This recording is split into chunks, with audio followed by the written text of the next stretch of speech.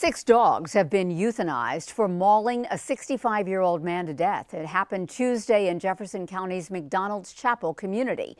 ABC 3340's Kyra Purvis learned that fighting off stray dogs really is a common problem for people who live in that area. Kyra?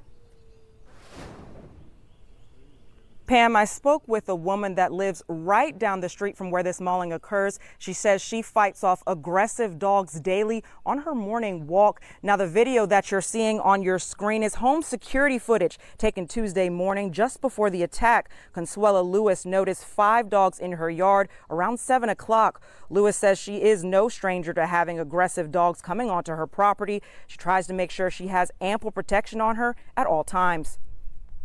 But I actually have to have my gun on me just to walk because the dogs are vicious. So I would give a warning shot in the air for the dogs for them to shoosh off. And that worked at first.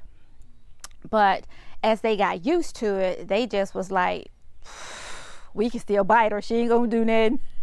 But so then that's when I started with the stick for, you know, the bite marks and stuff.